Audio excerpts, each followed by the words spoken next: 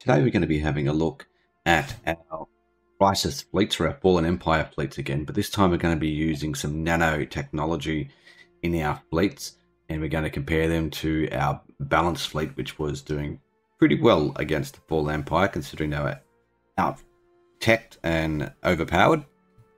So let's have a look at some of the designs. So on the escort, what I've done is I've changed out a couple of plasmas and put in a couple more disruptors, so that we've got 4 disruptors on this ship.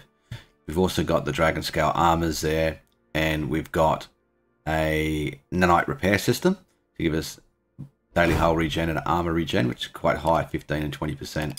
Not very nice. And we've still got our armor hardening we've put in there. So we've taken off the afterburners because these things are pretty fast as they are, and we're going to run with this and see how this improves the overall battle. And we're keeping with our Devastator torpedoes. For the battle cruiser, we've added in some lasers, some nanite autocannons, and some plasma. So we're going with a bit more of a mix of weapons to penetrate shields and do damage to the armor, and we're using some nanite technology. We're using the nanite repair system as well, and 2 levels of living reactive armor to give us nice armor hardening to try and help us defend against those bypass weapons, disruptors, focused arc emitters, things like that. Nothing's changed along here. For our Titan, it's pretty similar, except we have added a nanite repair system. We've gone with 2 living reactor armors as well, instead of 1, and taken off an afterburner because we don't need to be that quick being a Titan. We want to stay at range and do a significant amount of damage. You could add another nanite repair system to the Titan that makes it nearly undestroyable. It repairs so quickly unless you've got a large fleet remaining to be able to do a lot of spike damage to this fleet. Now, opposing us is our fleet, which remains unchanged from our battles the previous days, although I have got the side drive there for some reason, but it doesn't really matter. No changes. We're just going to see how the battle changes from our previous testing. So I've kept this design exactly the same as it was previously, and we'll add some changes into other battles as we progress into corvettes. All right, let's dive in and see how this battle unfolds.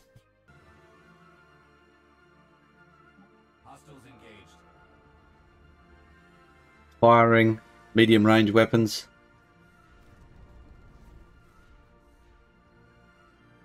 I think numbers are still dropping quite quickly. Lost a couple of escorts, that is. I retreated. Not doing as well as I thought they would do.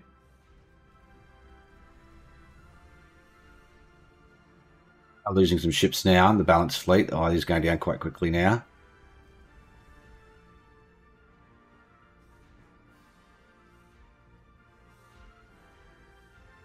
Just pause to see what the damage is, because this fleet, our balanced fleet, looks like it is taking a bit of a beating. The focused arc emitters are right up there. Then the small phase disruptors, Perdition beam, Devastator torpedoes, then damage to armor, Devastator torpedoes, Perdition beam. Wow, the Perdition beam is really doing a lot of damage. Kinetic artillery, anti-shield, and Perdition beam again. The 2 Titans are doing a lot of damage. A lot of spike damage. So it looks like our balanced fleet might be losing this one. Yeah. Down to less than 25k now. Just won't have the ship numbers now to actually do much damage and get through those nanite repair systems. I'll just be healing too much. You can see here, look at the level of armor. Way up. Shields are still way up compared to this fleet, and the hull damage. That's the difference the nanite repair systems make as well. Considering this fleet has a lot of bypass weaponry to do damage to the hull.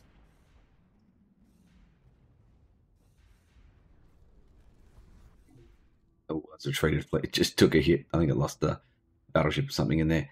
As you can see here, remember the last battles, our hull of our Fallen Empire fleet was significantly down because of disruptors, and the nanite repair system is enabled it to repair a lot faster. You can see it's constantly repairing. Let's look at the damage, although we did just lose about 10k because that treated right there. So 34,000, it'd be about 30,000. I think in previous testings I've done, it's been around that high 20s to 30,000 losses the balanced fleet takes on average compared to the Fallen Empire, or the Crisis, I should say. 10,000, 11,000 alloys there. They've lost 6 escorts, only 1 battle cruiser. Whereas we lost, well, more than half our corvettes, 19, 10 destroyers, it's that 7, 5, 12, that's 17. I think so, 7, yeah, 5, 17, yeah. And, 7 battleships as well. Ouch, that's a big loss. So you can see there how we've managed to turn the tide by adding in some nanite technology, and you could change some of these designs around a little bit differently. If the battle cruisers, the escorts, you might want to put in some different weaponry. But those nanite weapons really do change the course of the battle, and that is in the 5th level of Crisis. So nano swarms, you get the nanite repair system, nanite autocannon, and nanite flak battery. So you can also use the flak battery if you wanted to against these fleets, although the fleet designs we have don't have any flak or point defenses on the Crisis ships. Right, let's jump into the next battle. So for this battle, I've adjusted things on our balanced fleet.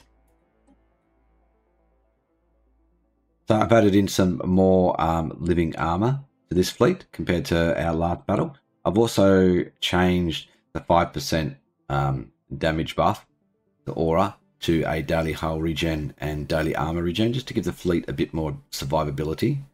We're trying to limit the damage of the Crisis fleet and also repair that damage a bit quicker.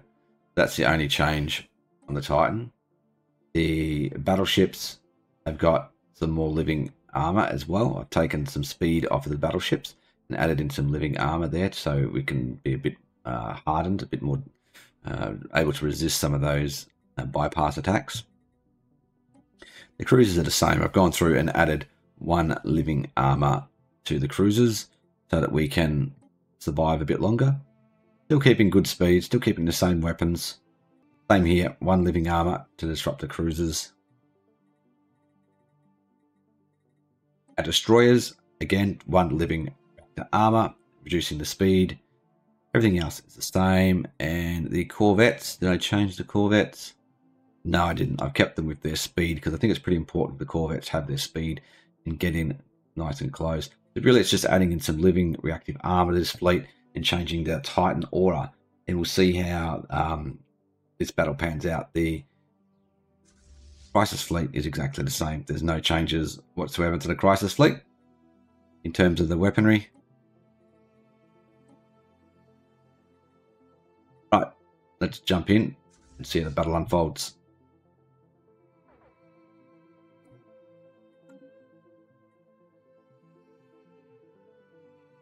Hostiles engaged.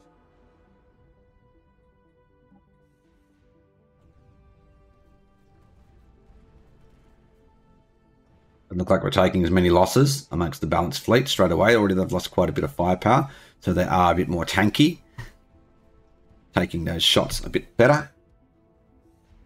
Absorbing them, so it's a bit closer battle, this one.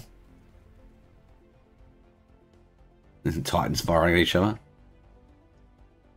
Firing at a battleship. It's pretty close. They've lost, what, 7 escorts? No, they've lost 2 battle cruisers. 3 battle cruisers. Ooh. Could even win this one.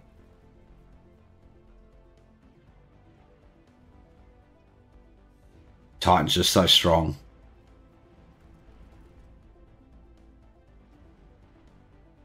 It's really, really even.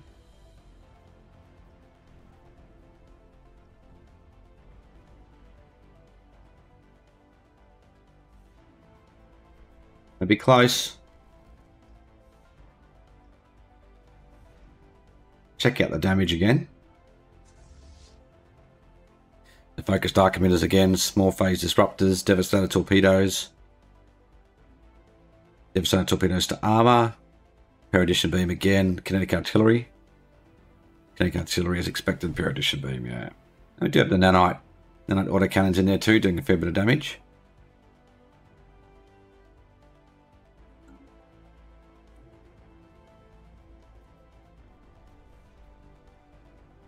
This might come down to the last ship. The way this battle's going. 50 versus 57.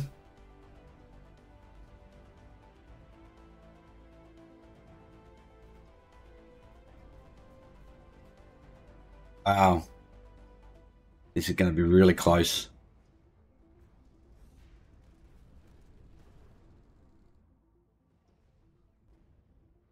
They're having a hard time killing each other now. See the shields and armor, not a lot of difference in it. Even the hull points, oh, they just lost their Titan. That's a big blow. Oh, they don't have a Titan either. Oh, we could have them.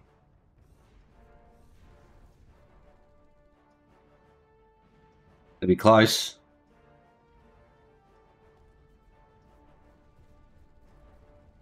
Yeah, I think we might just beat them in this one. Last escort, but look at it. Yeah, that's a retreated fleet. So there we go. So we actually managed to turn the tide in that battle. I have done this battle a few times, and it is really up to RNG, really. Sometimes the balanced fleet wins. More often the Crisis fleet wins. I think it just comes out a bit of RNG with the hits from the Paradition beams and some of the larger weapons, whether they actually hit or miss. Once they lost their Titan, you saw how quickly they went down. Because that Titan, in a number of battles, has been the last ship left, and the balanced fleet just didn't have enough ships left to be able to overcome the Nanite repair that just kept repairing too fast. So if you added another Nanite repair system to the Titan, it would probably be almost indestructible versus a fleet like this. All right, let's look at the losses. So 25,000 worth of alloys. Not as many losses in the first battle. I can see how much just adding in that living metal, not living metal, living armor repair has managed to make our fleet a lot more tanky. It's 28,000, so not significantly more losses, only 3,000 alloys worth more. So that's pretty good. So this fleet design is very good. In terms, considering we're well outnumbered in technology, that was a very good fleet. And we'll just go over it again so you can have a look at the designs. The Corvette was like this. Pretty standard stuff, really. The late game. The Destroyer was all disruptors. It was a living reactive armor. Picket computer. Then we had the Devastator torpedoes and disruptors. It's a living reactive armor and some 2 afterburners there. The Picket combat computer I'm using. Then we've got a carrier cruiser with missiles, the point defense flak, artillery combat computer so we can keep using our missiles within missile range, 1 living reactive armor, 1 afterburner, and full disruptor cruiser with line combat computer, 1 living reactive armor, 1 afterburner. The battleships unchanged weapon-wise, artillery combat computer, 2 living reactive armors, 1 afterburner. You could even probably argue let's put in a 3rd living reactive armor and make it even more tanky. You could certainly argue that. And then the Titan, 2 living reactive armors, same weapons loadout, just 1 afterburner. You could even put another one in there if you wanted to. And for the Fallen Empire, you could, or the Crisis rather, you could opt to put in some another Nanite here, make it even more survivable. The battle cruisers, you might want to do the same. Let's look at the actual ship design. Can't see some of those things. The battle cruiser, you could easily say, okay, let's forgo the shield hardening, so you're going to take more damage, but will we be able to repair that damage faster if you have a Nanite? That'll be up to testing, but yeah, it's there's a few little tweaks here. You can change some of the weaponry around as well to try and buff it. Alright, let's jump into the next battle. Okay, so for this fight, what I've done is I've changed a few of the weapons around. The Titan remains the same. Battleship remains the same. Carrier cruiser remains the same. The Devastator torpedo cruiser, I've changed in a couple of plasmas from the disruptors just to see how it goes, to see if it makes it a better battle or not. to see if we can do some bit more spike damage to the armor and the hull rather than just going through it, because they are very quite large hulls. So particularly in the battle cruisers and Titans, I just want to see if it adds more firepower or if it makes it worse, which it could well do.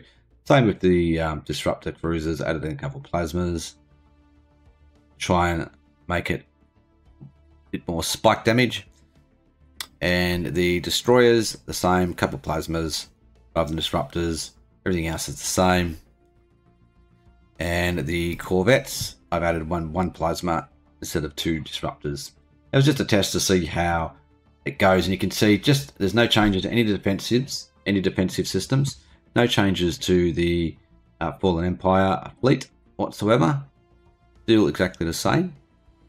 I'll show the battle cruiser. Yes, the battle cruiser, and that's the escort. They're completely the same. Let's see how this turns out with the simply taking out some disruptors and adding in some plasma. Then we can really see what's doing the damage to this Fallen Empire fleet. It's just like a little experiment.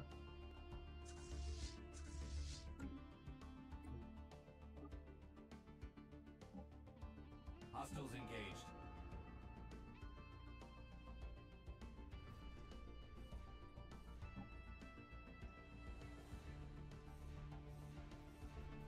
Both sides taking reasonable damage. A couple of escorts.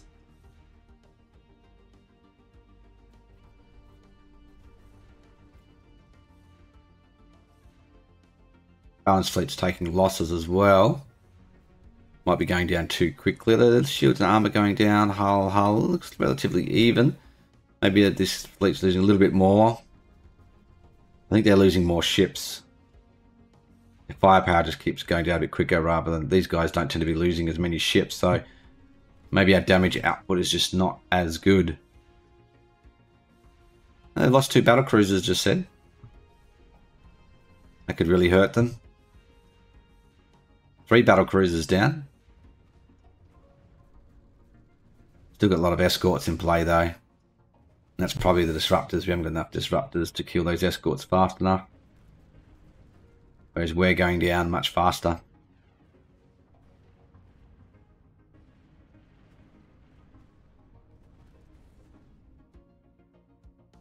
Yeah, I think this battle is over.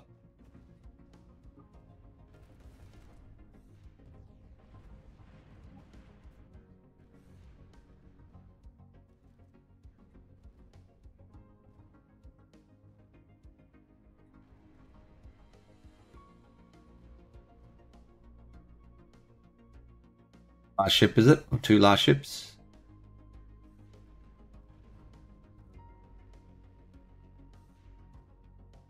One last cruiser. There we go. So yeah, pretty well obliterated this fleet. Look at this. Shields, armor, and the hull points are nearly non-existent. That's just because the battle went for longer and we weren't doing enough damage with the disruptors. You can see just changing out those disruptors and putting in plasma, the effect it's had on this battle was just huge. So it tells you the disruptors are the ones doing a lot of the damage against the Crisis fleet. So nearly 30,000 alloys to replace them, and a heck of a lot of repairing. We've got nearly no hull left in this fleet. Versus nearly 17,000 alloys and 3 battle cruisers. Really, that's the biggest loss. And only 3 escorts. The escorts held up much better without those disruptors there. Let's just have a look at some of the hull left in these ships. 137. 732. So you can just see how close I actually got to getting destroyed. Yeah. They've really got hit hard. Alright, so changing those disruptors, not a good idea. Let's try the next battle. Okay, so for this fight, I've just changed a few things for the balanced fleet. I actually changed the Perdition beam to the Ancient Ruination Glare just to see if that will make any difference in our battle. And that'll also best tell the damage difference between 2 fleets, because the Crisis fleet has the Perdition beam still. I kept them with that. No real changes otherwise to this design for the Titan. For the battleships, basically the same as what it has been. No real changes there. In the cruisers, I've gone back to all disruptors, and I am using the double living reactive armor. I think that's all I really changed on some of these designs. I'm not sure if I used that in the second battle or not. Carriers are the same. Where are the... Here we go, this one. I think this is the main one.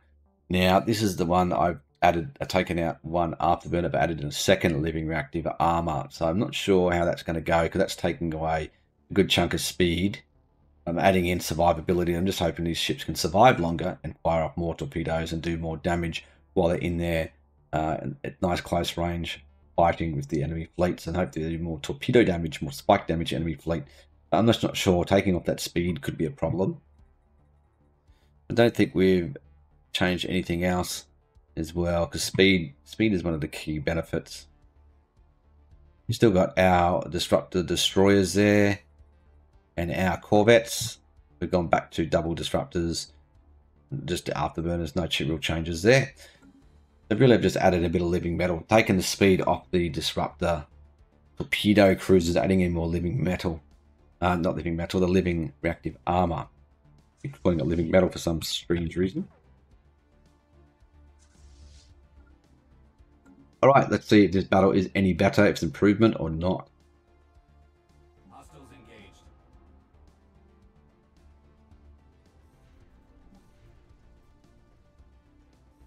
2 escorts already. 3, 4. Relative even at the moment. Both sides taking losses. It seems to be taking more at the moment. Going down quite quick. See their hull damage going down a bit faster than the Crisis. So they lost the battle cruiser. Just not losing enough ships though. You can see the escorts just going around a big group. They're killing everything.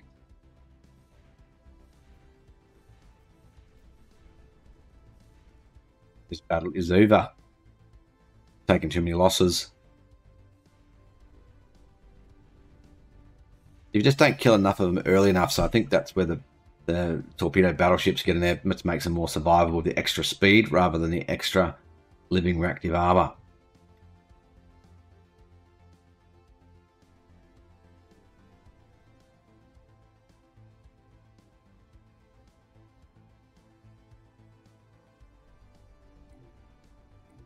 Nearly done. There we go. You can see the total losses down to 40k versus 135.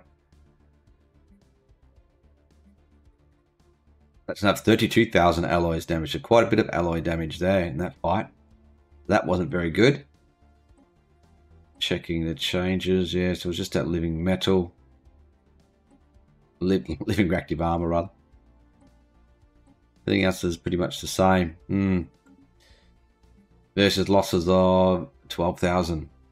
1 battle cruiser. 6 escorts. You can see there the comparison with that second battle we had. Our balanced fleet did really well. It was quite tanky, and that was just a really good balance. So you can look at those ship designs, and you can see when we've just done small changes, just changing out a few plasmas instead of using disruptors, and we lost badly. In this battle, I've only changed the one design, which was our Devastator cruisers. Took out an afterburner. Instead of having 2 afterburners, I've got 2 living reactive armors, and so they just didn't get into the fight fast enough, and maybe just had less speed, less evasion, and they just took too much damage. They're probably just too slow to get in close and fire off their torpedoes fast enough, get that alpha shot off, get that multiplicative damage done, because you might, you got 8 cruisers firing 3 torpedoes, so that's 24 Devastator torpedoes. It could take out 3 or 4 escorts in the first volley, and that could be the difference between winning or losing the battle. You saw those groups of escorts, they just fly around in a group and they just obliterate everything. When they've got enough numbers, it's just when their numbers drop lower faster, they become vulnerable then to our corvettes and destroyers and cruisers that are in close range doing a lot of damage. So I hope you can see there just the small differences in the fleet design. That's what I wanted to show. And I thought today with the Nanite technology, the Crisis fleet was a lot more tanky, a lot more survivable.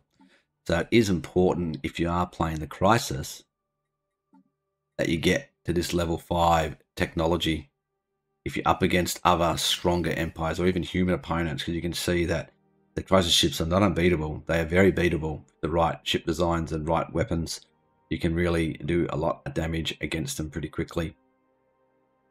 So you're going to have to make sure you get some of these nanotech weapons. You can even use more of those archaeotech weapons as well.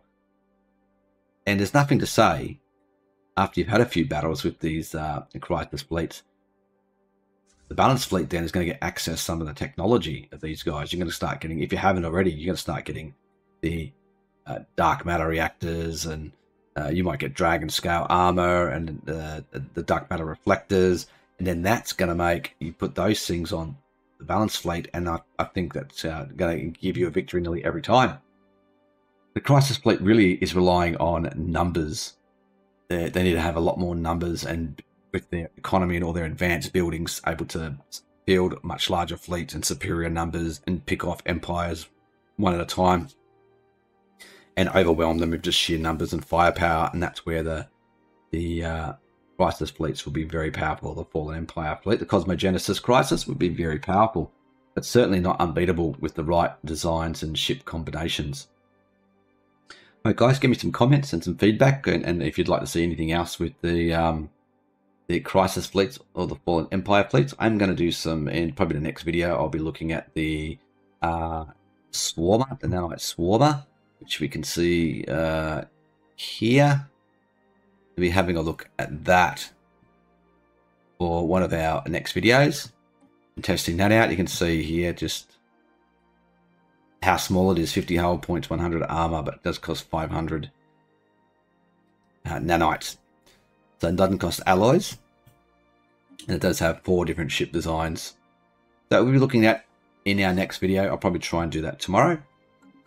Alright guys, hit that like button for me, leave some comments, subscribe to the channel if you can, and I'll see you guys next time. Thanks for watching. Bye for now.